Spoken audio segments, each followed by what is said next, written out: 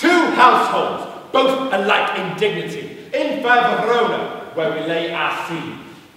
From ancient grudge breaks new mutiny, where civil blood makes civil hands unclean. From forth the fatal loins of these two foes, a pair of star-crossed lovers take their life, whose misadventure, piteous overthrows, does with their death bury their parents' strife. So that's the introduction to the story. So, the story now moves to the house of the Capulets. Remember, they're the enemies of the Montagues. But young Romeo Montague still wants to go to the party because he wants to meet the beautiful Rosaline. So he's decided to sneak in with his two friends, Benvolio and Mercutio, and they're going to sneak into this party. But don't worry, nobody's going to recognise them because they're going to be wearing masks. They're going to sneak into the party.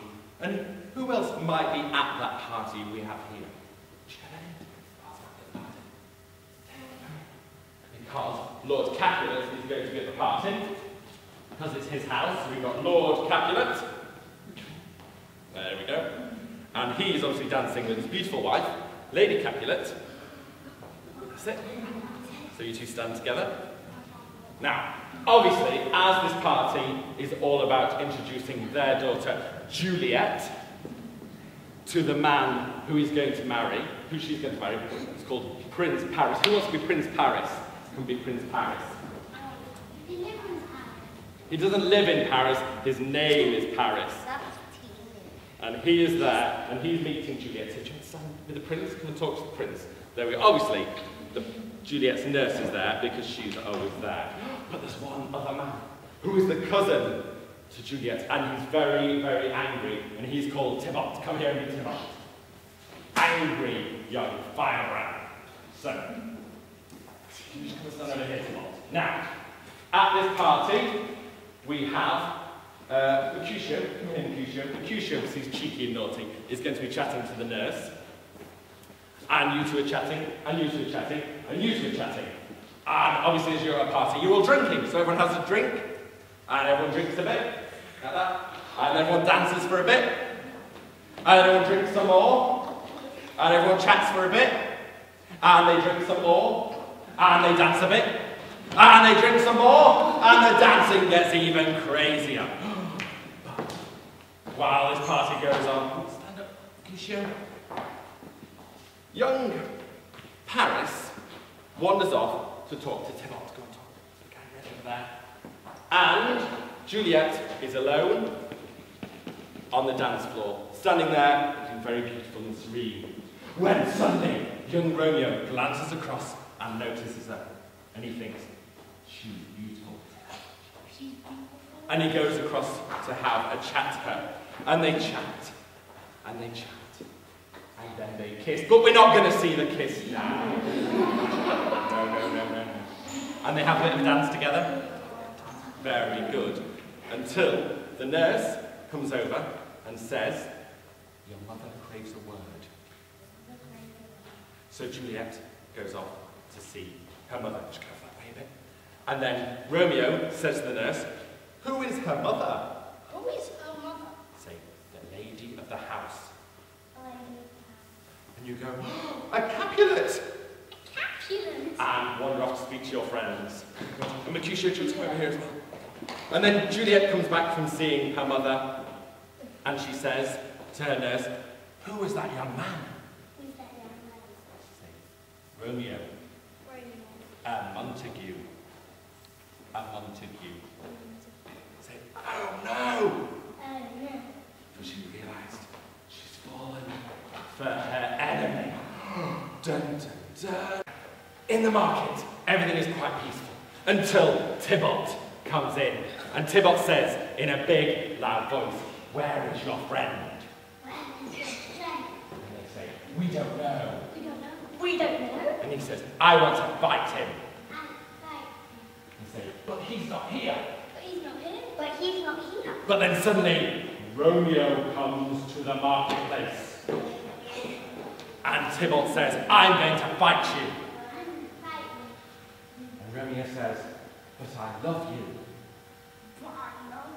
Meaning, he loves him like a brother, because he's just got married to Tybalt's cousin. So he doesn't want to fight his new wife's cousin because he loves him like a brother. Even though they've been sworn enemies, he refuses to fight him. Do you think Tybalt, who's very angry, do you angry his face?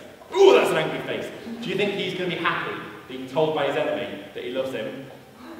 No, he's not happy at all. So, what Tybalt does is, he draws his sword, and he says, I will fight you. Romeo says, no. No.